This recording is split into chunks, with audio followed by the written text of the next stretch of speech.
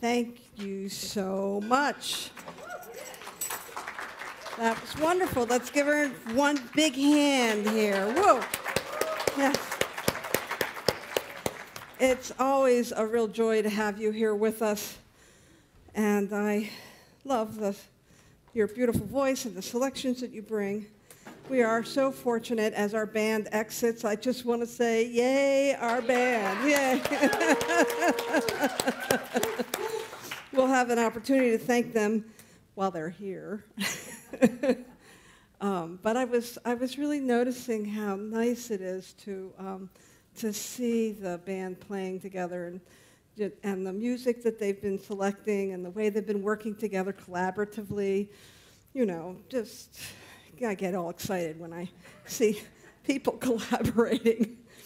And there's a reason for that. There's a reason for that. The reason is that there's some bigger thing that happens when we work together, when we surrender our individuality but bring our uniqueness to a team, and that team ends up performing in a way that is bigger than the parts of the whole. So it just makes me happy. So it's a Super Bowl Sunday, yes, and for us that means soup. So hopefully you've brought some canned goods. I noticed when I brought my canned goods in this morning, the barrel was getting quite full. And so no worries if you didn't bring your stuff in this week. I think, are we doing it for 2 weeks, Clark? Yep. So there'll be one more Sunday that you can help fill up that barrel if you forgot your canned goods, and we'll be donating them to FAM. It's also, Valentine's week, and, it's one of my favorite times of the year when we really begin to appreciate and look at the different places where we can lean into love, right? And Black History Month. And so this month we are looking at Black history. We have this opportunity to really dive deep into Black history. And I watched Dr. Andriette, who wrote the guides this month, Dr. Andriette Earle. She's taken a really deep dive into Black history. And one of the things she said, I watched her talk on last Sunday, and she talked about the process of developing these guides. It's not an easy task to be this vulnerable, to speak about something that is still very ouchy for a lot of people, and to include, and to talk about it in a way that not only celebrates Black history, but also supports our teaching. And so we should give her a hand, even though she's not here. And one of the things that she said in her talk last Sunday was that Black history is American history. Black history is American history, and it got me thinking that maybe that's part of the divide, that we haven't embraced our shared history yet. We have the history that we were brought up with that isn't always accurate, that is sometimes a little glorified. And then we have some of the things that happened. I mean, change and growth and evolution are uncomfortable, and we're talking about that this month. We're talking about the divine discomfort. And our history is full of that. And so my goal is to be more aware and more awake, to be available to our shared history, to see others who might not be recognized in our shared history, and to honor all the individuals that brought us to this place where we continue to grow and we continue to find those places of shared past together. So, as promised, I'm going to read another reading from the daily guides from the Science of Mind magazine, and this is yesterday's reading. I was especially touched by this. There are 2 quotes. The first one is by South Carolina State Representative Doug Brannon, and he's quoted as saying, When my friend was assassinated for being nothing more than a black man, I decided it was time for that thing to be off the State House grounds. It's not just a symbol of hate, it's actually a symbol of pride in one's hatred. She quotes Ernest Holmes as saying, "In gladness, then, we should make known our desires, and in confidence, we should wait upon the perfect law of manifestation through us. Our part is to be ready and willing to be guided into truth and liberty." And so Dr. Andriette writes, "Remember Bree Newsom, who climbed the flagpole at South Carolina Capitol to remove a Confederate flag on June 27, 2015? Newsom had many allies on her way to that flagpole, and on the day she demonstrated such immense courage, allies taught her how to climb the flagpole. Advocates arrived with bail money when she was arrested. Known and unknown co-conspirators were in the crowd. And as the police arrived to arrest Newsom, they approached the flagpole with tasers. Seeing this situation about to unfold, a white man placed his hand on the flagpole and stared into the eyes of the white police officers. This man knew that his privilege would interrupt the plan and keep Newsom safe. In that moment, this unknown man was a co-conspirator. Action is different between an ally. Action is the difference between an ally and an advocate. Assuming personal risk is the mark of a co-conspirator. This inspires me to update the quote, "When you see something, say something," to "When you know something, do something." Our superpower is in knowing. We believe and know that all people are incarnations of the one spirit, and that each of us has an essential role to play in calling forth the greater good and a world that works for all. Newsom unhooked the flag from the pole and passed it to the white man, James Tyson.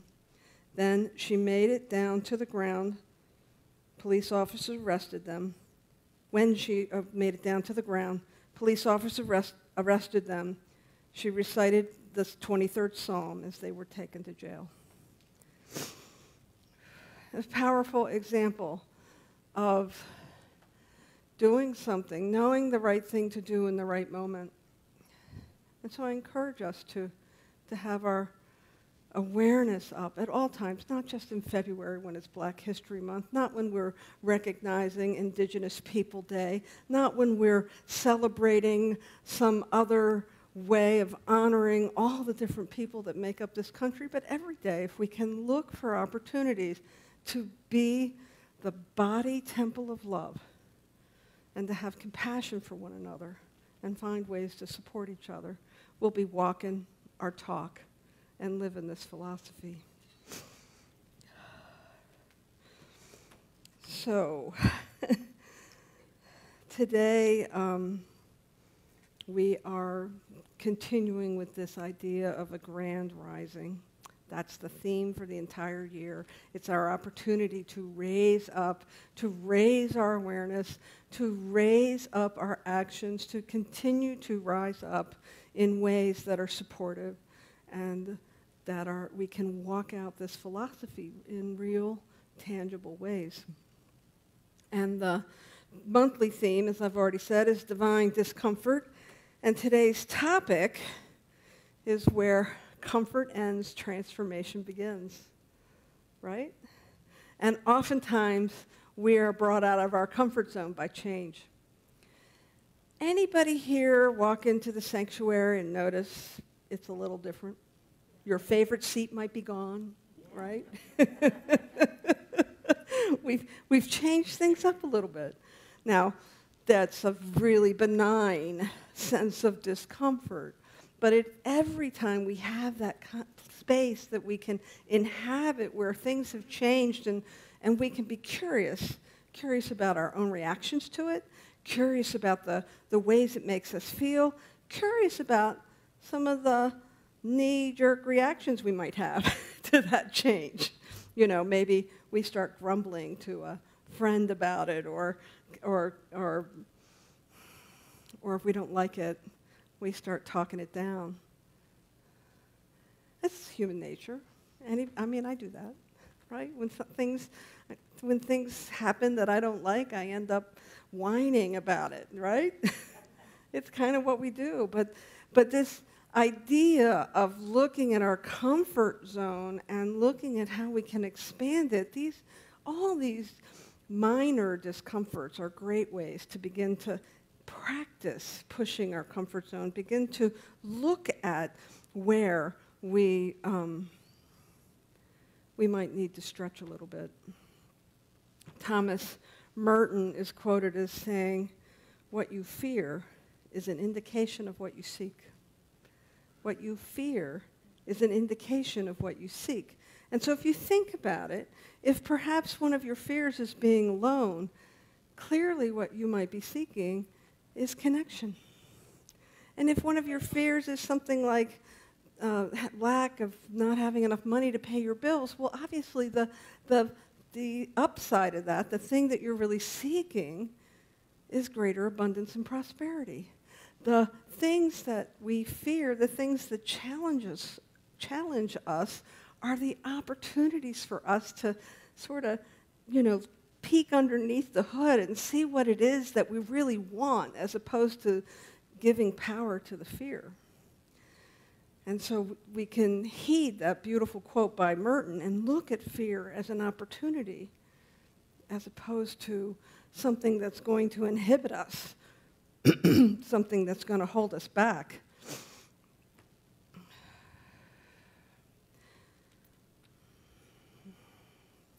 I'm going to share a slide with you about change. Here we have a seed in the ground. This is the life. I could stay here forever. Wait, what's happening to me as the seed begins to crack open? And then as it bursts open, oh God, the pain, kill me now. And then as the plant reaches the sunlight, Anybody have this experience with change? Yeah, oh, it's okay. I didn't die. I wasn't destroyed. But it can feel like that. It can really feel like that when we step out of our comfort zone and we begin to stretch. We begin to embrace the newness. It feels uncomfortable. It feels like everything doesn't fit together. That's the experience that I've had when I have to move into change, that it takes me a little bit to get the new rhythm down, the new dance steps, if you will, with whatever is shifting in my life. And yet it is the very cracking open, like this little seed, it's that cracking open that gives us an entree into some newness, into something that's being called forward. And so we don't want to have fear be the thing that holds us back. As a matter of fact, Ernest Holmes, it's one of my favorite sections of the book. I remember stumbling across it. It's back in the general summary on page 404. And Ernest Holmes begins to talk about fear. He talks about our experience of it and how we can navigate it. He says, fear blocks the more complete givingness of the spirit to its highest form of manifestation on this planet, which is mankind. Fear arises from that mental attitude that limits the possibility of the willingness of spirit to give us the good we so greatly desire. So if we find ourselves in that place of fear, oftentimes there's a contraction that happens. And if we are all expressions of the one life and that one divine wisdom that wants to experience life by means of us, when we contract, expression is a little more challenging for spirit, isn't it? And so fear is this opportunity for us to open up, to be available.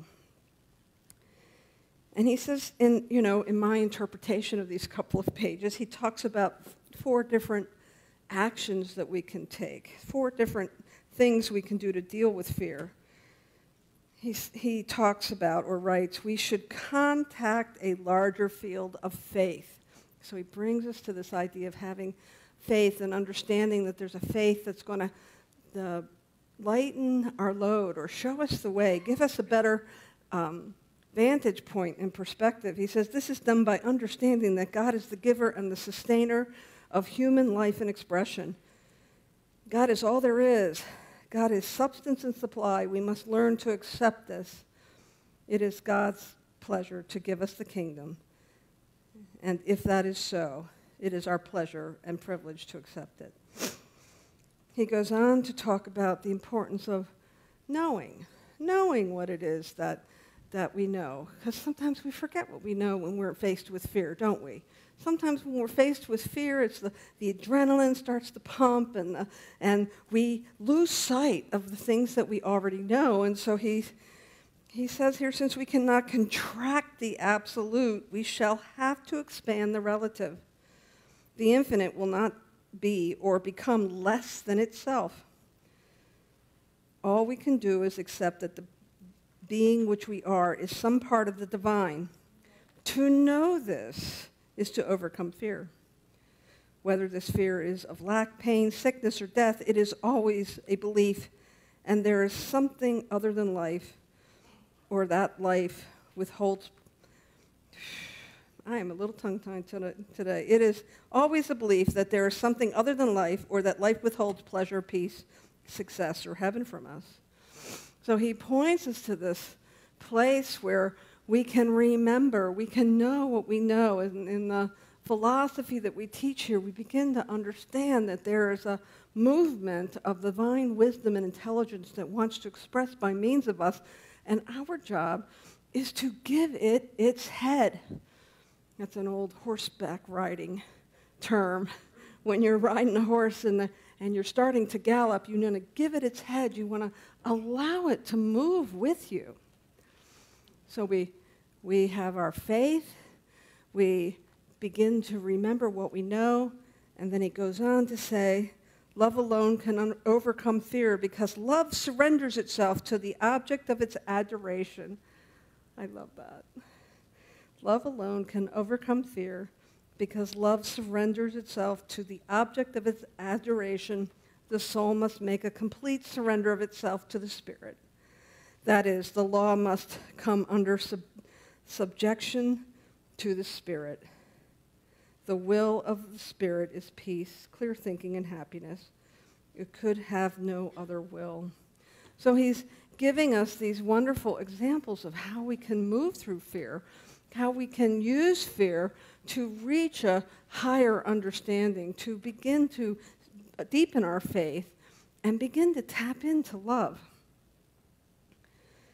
And it reminds me of how fear is the thing that wants to keep me in my comfort zone, but it is love and knowledge and faith, and then the action that comes out of that that helps me walk out of fear and into my greater good. And I realize that sometime when we find ourselves retreating into our comfort zone, that it's a coping mechanism when we're not feeling safe. But I want to encourage you to, once you've got your bearings, to step back out of your comfort zone, to begin to push that growing edge and continue to look for ways where how you can expand yourself and you can be a larger repository and expression of spirit. The other piece I brought up here this morning is one of my favorite books. I think I've shared some of it with you in the past. It's by Stephen Cope, who is the director of the Kripalu Institute over on the East Coast. And he wrote this book called The Great Work of Your Life, a guide for the journey to your true calling.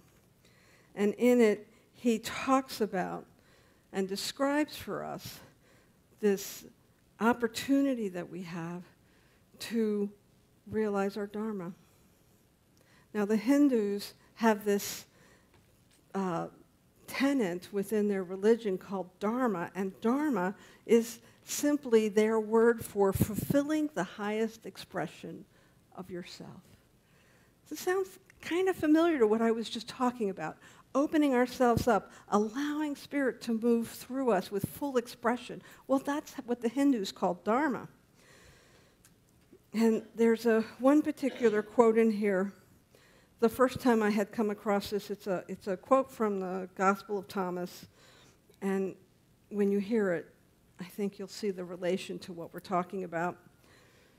In the Gospel of Thomas, it says, if you bring forth what is within you, what you bring forth will save you. If you do not bring forth what is within you, what you do not bring forth will destroy you. If you bring forth what is within you, what you bring forth will save you. If you do not bring forth what is within you, what you do not bring forth will destroy you. And so what he's saying is that if we stay small, if we stay in our comfort zone, if we don't grow, we are depriving Spirit of an experience of expansion and demonstration by means of us. And I think of it as if you think about it in gardening terms, and you have the ripe fruit that never gets picked. And what happens? It withers. It dies on the vine. And so our opportunity as we face change, as we look at this idea of leaving our comfort zone and stepping into transformation, which is a big word for stepping into our authenticity and who we have come here to be, that is answering the call to our Dharma.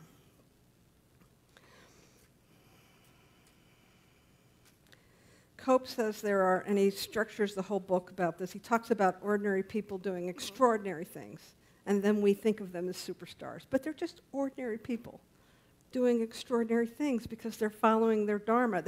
They're walking out who it is they're meant to be. And he says there are 4 pillars to our Dharma. The first one is to look towards our Dharma. Holmes talks about it in that sense of knowing what it is that we are here to do. And then his second pillar is to do it full out. And that's where we follow the intuitions within ourselves about what it is that we are here to do, what it is that we're here to express. Oftentimes that comes up as things that give you joy or spark your passion. The third pillar is to let go of the fruits.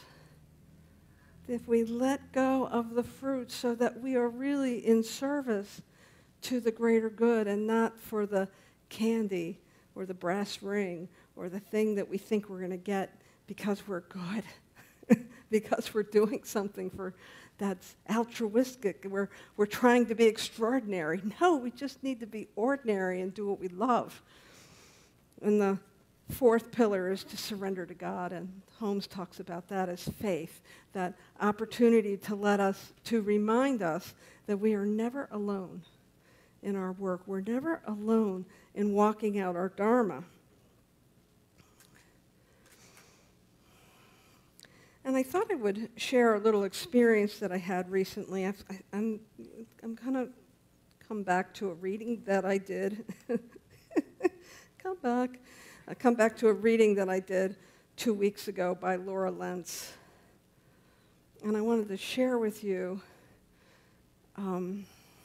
just a little vignette of how this has played out for me, how I have found and heard the whisper of my Dharma, and I have stayed true to it. I've continued to play with it in my mind. I've held back a little bit. I haven't done anything about it. I've maybe succumbed to a little fear or busyness, so keep myself away from it. But how I didn't completely abandon it, and it came to me.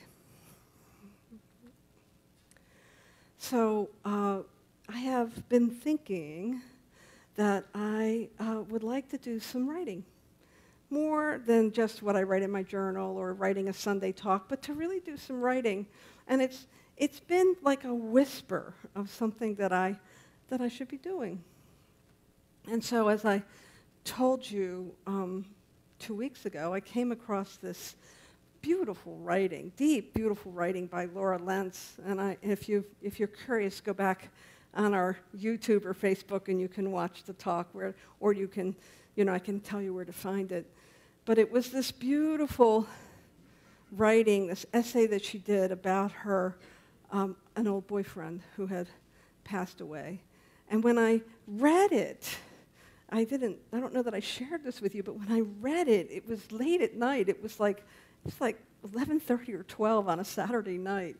I had put together my talk, and I had tucked it away. I laid in bed, and I was sort of relaxing, doing some reading. And I read this reading by Laura Lentz, and it cracked me open in a way that I hadn't been cracked open in a long time. And I began to weep. And then I was drawn to begin to write. And I spent about a half an hour just writing all these memories that I had about my ex-husband. And I think this is significant because when I was divorced and when my husband fell in love with someone else, that too cracked me open, and it created a great deal of change in a short period of time in my life because I chose to lean into the grief and I chose to allow it to lead me forward.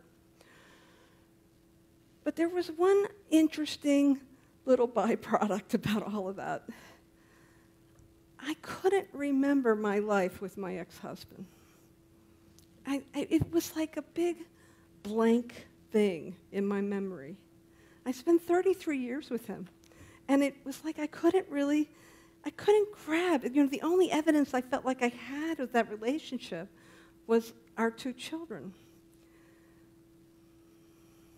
And I think that's one of the coping mechanisms that happens for us when we go through a great deal of pain. We find a way to kind of, move through what we can and put the rest aside until we're ready to deal with it. And so I share this idea about writing for you, and what came up for me is because after I read Laura's essay, and after it cracked me open and I did a little writing, I did a little investigation, and it turns out that she's a writing teacher. And she had a class coming up in just a few days. And I took her class.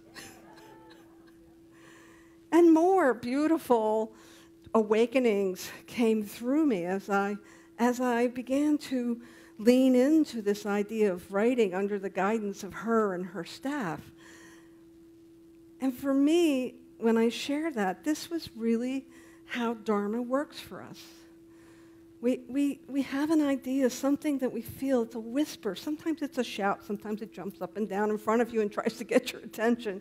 But we have this idea of something that we ought to be doing. We keep it, it scares us sometimes. We hold back, but we keep it somewhere close. And we continue to look for opportunities, or at least don't resist it when it comes up. And so the experience I had of being very uncomfortable, but at the same time finding this sweetness of memories of my life with my ex-husband that came flooding back, that I had forgotten, that I had put aside. Now, this is 9 years ago, so apparently I'm strong enough to remember what we shared. I'm strong enough now to remember the things that we had together. And so I thought I would share with you the little piece I wrote with the writing prompt. The writing prompt was, share a time when you had to love courageously.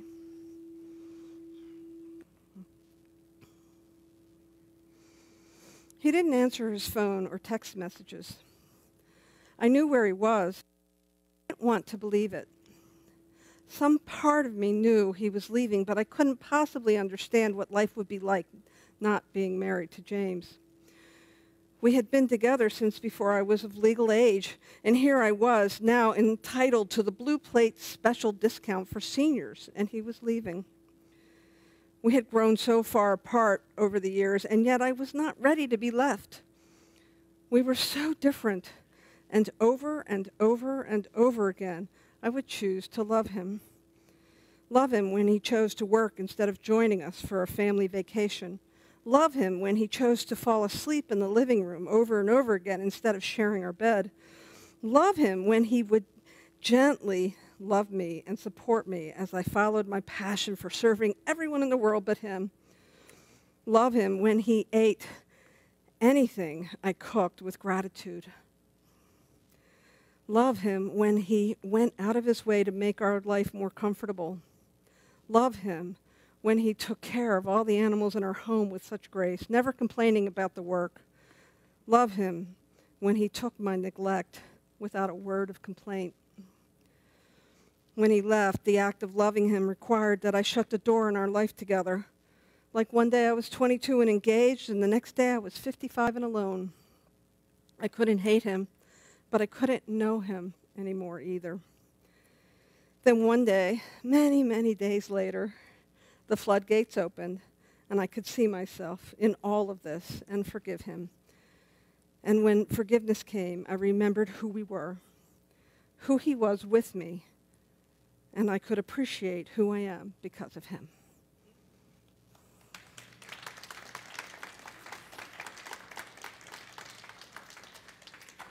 And it all started, this all came out of me because I was willing to weep and to feel the pain and to feel the joy and to feel the bittersweetness that discomfort came with.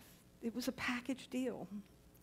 So the next time that you are feeling a little bit of discomfort, the next time that something comes up that you're not sure you really want to lean into, it looks a little hairy, and I invite you to drop down into a place of at least pause, to check out your resistance, to see what might be here for you, what might want to come through you, what Dharma might be whispering your name, so that you too can live all out and be the most authentic expression of you that there is. Thank you very much.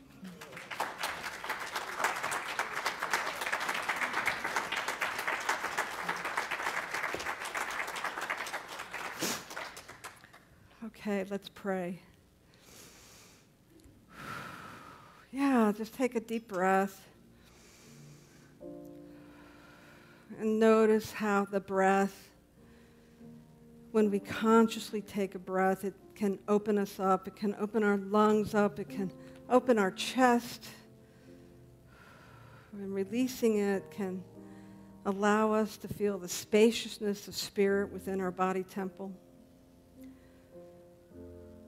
And so I know as we move through this week, as we continue on this path of love, if we continue on this path of caring for one another, of being present, of sharing not only our own lives, but the lives of each other in this amazing country that we live in, knowing our wholeness, even when we feel broken. And so as I speak this word, I know that it is a word of courage, of openness, of heightened awareness, that we are willing to be so self-aware of what it is that's ours to do in the moment, of what it is that's ours to lean into, knowing that we are always supported, that there is a movement of spirit. It is the motion of love through our lives. And so I know for each one that we accept that love. We allow it to move through us, to express by us, so that we can walk out our Dharma, so that we can be that beautiful, potent expression of spirit in all that we do. And so it is with gratitude that I know each one of us is sourced. I know that each one of us is guided, guarded, and protected. I know that each one of us is like a flower blossoming on a sunny day, allowing spirit to have its way with our life. I give great thanks for this. I call it good and very good. And together we anchor this prayer by saying together, and so it is. And now